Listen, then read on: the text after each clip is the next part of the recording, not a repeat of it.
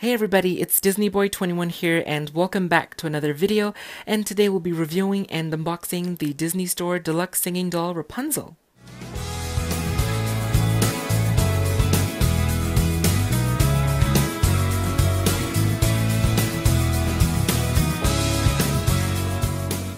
So if you guys are wondering what these are, they are the new Disney Princess Deluxe Singing Doll sets from the Disney Store released this year. So currently in this line there are 5 princesses, and they are Rapunzel, Ariel, Merida, Tiana, and Aurora. But I do hope the other princesses will get their own release in the next wave, like later this year or maybe next year, because this line is pretty awesome and I would really love to see all the other princesses get their own releases as well. And I'm gonna review Rapunzel today, but I'm not sure like who's going up first or which order that they will go up, because I'm just gonna like binge review all of them at once today, and then we'll probably end up editing the footage like a decade later because I'm so lazy at editing. And now moving on to Rapunzel herself, and one of the many amazing things about this line is that even their boxes and their packaging are like designed so well and so detailed, just makes you want to keep them in the box because they just look so pretty in there. So the box is designed to look like a storybook, so on the top and the side you can see the page details here, and in the front it says Rapunzel at the top with some floral patterns here, little birds, and some sewing stuff here like threads and a scissor. And then we have a little picture of a chameleon here, not exactly pastel but more like a real chameleon. Little music notes because she is a singing doll after all, and then the flower from the sun. And it says, I sing, twirl my hand, so we'll get to it about a bit later. Here is a side. It has a silhouette of Rapunzel with her long flowing hair. It says Deluxe Singing Rapunzel, Disney Princess, and I think that's in French, like Chante Luxe Poupée. And here is a bag which has a picture of Rapunzel and all the stuff that she comes with. Her background is pink with her tower in the back.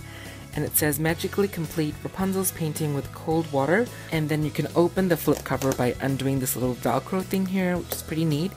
And you can open up and see that there are pictures of Rapunzel and screenshots from the film on the inside of the panel, so that's really nice. Oh, Pascal is so hilarious there. And there he is. So right now I'm gonna take her out and we can get a better look. And I am back with Rapunzel out of the box, and it was kind of tricky to take her out without damaging her box because she was tied in like a lot of places, and I was like sweating and holding my scissor and it's like, where to cut now? And but eventually she made it out. And before I move on to the doll, I'll first walk you through the accessories that she comes with. So first of all, we have her little guitar here that is yellow and it's nicely detailed, and the patterns on it are actually sculpted so it looks more realistic, and you can even see the strands here. The back is just yellow and it pretty much resembles the one we see in the film, so it's awfully cute. And then next up we have a little paint palette here, and again the little paint puddles are actually sculpted on it, so it's more dimensional and realistic. And then for her paintbrush, it's in her hand.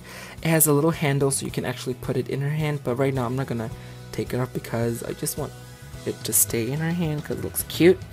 And then next up we have the adorable Pascal in the little dress that Rapunzel made him, and his expression is like hilarious. He is not enjoying the dress.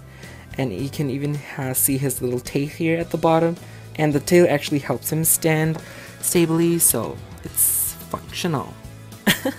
I think I'll put him with my limited edition Rapunzel. Looks so cute with her. And next we have Rapunzel's little chest here where she puts her paint supplies, and it actually does open, so once you're done playing you can store the tiny little things in it and close it back. We can't close Pascal in it. But it does have a little snap here, so you can actually close it and push it hard and the little thing will snap and it won't open up, so it's pretty useful. And then finally we have Rapunzel's canvas and her easel that do come apart from each other, but has little slots here and there for you to put it on, but it doesn't actually snap and secure, so if you move them it will quickly fall back down.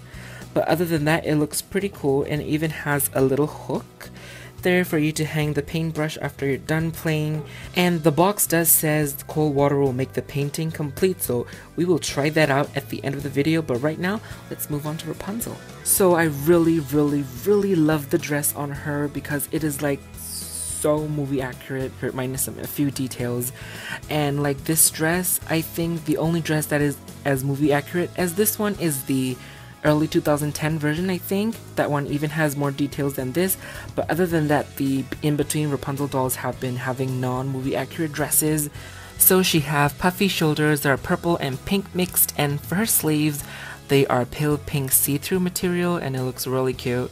And then in the middle she have a little ribbon and has a lace-up corset details here, and her top is detailed with the floral patterns that we see in the what is wrong with me that we see in the movie. So it's really cute. And then moving on to her skirt, it's darker purple with the same patterns that we see on her top, with more velvety type of material here. And moving on to her face and her hair, so she has a really adorable expression. She is glancing to her right, shyly or coyly, and then she is smiling. And then she has some freckles, some blushings, and for the makeup on her eyes, just some simple pink eyeshadow here, nothing more than that, and her beautiful green eyes. And she does have a little box hair action going on the back, so I did try to comb it a little bit to tame it for the review, but there are some tangled parts down here at the bottom that I can't comb it out, but have to try a little bit more careful after the video. So, you know, it's kind of ironic when her movie's name is Tangled and most Rapunzel dolls have tangled hair, so...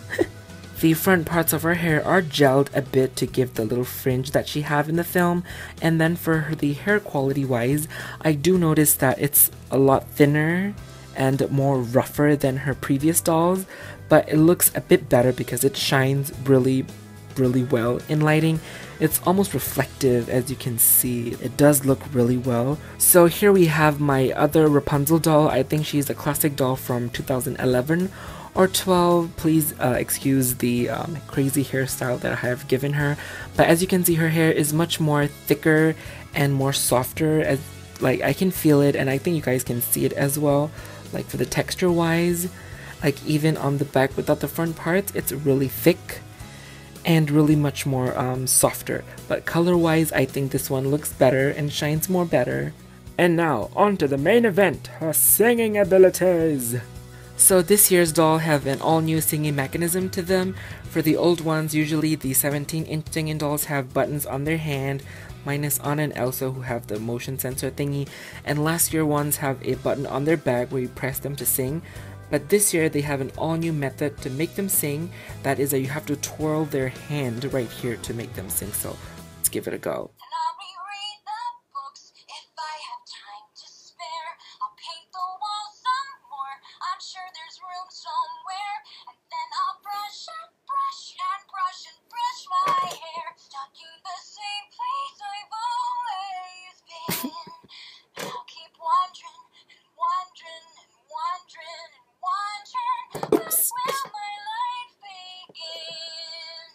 Okay, so that's how she sings.